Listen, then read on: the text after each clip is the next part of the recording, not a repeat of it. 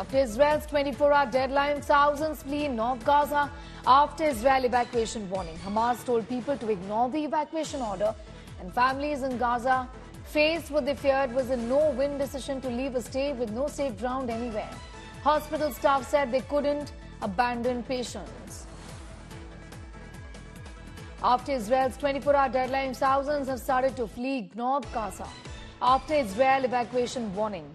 Hamas told people to ignore the evacuation order, and families in Gaza faced what they feared was a no-win decision to leave a stay with no safe ground anywhere. Hospital staff said they would not abandon the patients.